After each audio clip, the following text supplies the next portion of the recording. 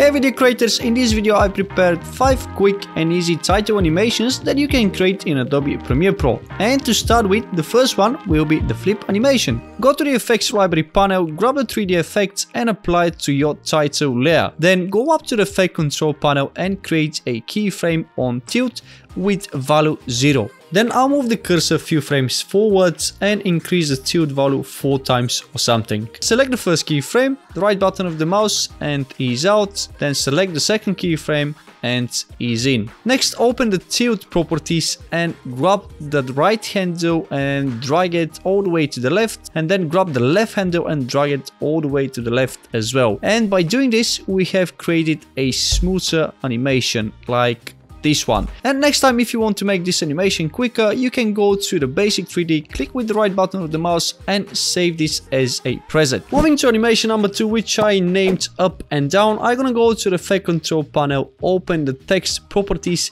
and click onto the rectangle mask. This will create a mask onto the program monitor, but as you can see, it doesn't cover the whole title and we need to do a little bit of adjustment. I'm gonna select the top and the bottom left corners of this mask by holding shift, and while holding shift again, I'll drag it to the left so we can create a straight line like that. Then I'll do exactly the same with the right hand side. And once we've done with the mask, I'll move back to the effect control panel and scroll down to position. From here, I'm gonna create a keyframe and drag the text below the mask so we can hide it. Then I'm gonna move this keyframe at the beginning and create a second keyframe, but this time we're gonna review the text. And now I'm gonna select the second keyframe, press Ctrl and C, move a few frames forwards and press Ctrl and V so we can paste it over here. Then I'm gonna move a few frames forwards again, select the first keyframe, Ctrl and C, and then Ctrl and V. After that, I'm gonna move back to the mask and decrease the mask feather. And now when I play it from the beginning, we have created the up and down animation. For animation number 3, which I named zoom in and out, make sure that the anchor point is exactly at the middle of the text. Then move to the effect control panel and scroll down to the scale. Create a keyframe and decrease the scale to 0. After that, move the keyframe at the beginning and create a second keyframe, but this time increase the scale to something like that. Then I'll select the second keyframe, Ctrl and C, move a few frames forward and Ctrl and V. Then I'll select the first keyframe, Ctrl and C, few frames forward and Ctrl and V. And like that's animation number 3, it's done. Going to animation number 4 that I named the twirl. Again, make sure that the anchor point is at the middle of the text. Then move down to the effects library panel and grab the twirl effect. Apply it to the text layer and move up to the effect control panel. From here, I'm gonna go down to twirl and create a keyframe onto the angle and also increase 4 times the value. Then I'll move this keyframe at the beginning and create a second keyframe by resetting the values down to 0. And ladies and gentlemen,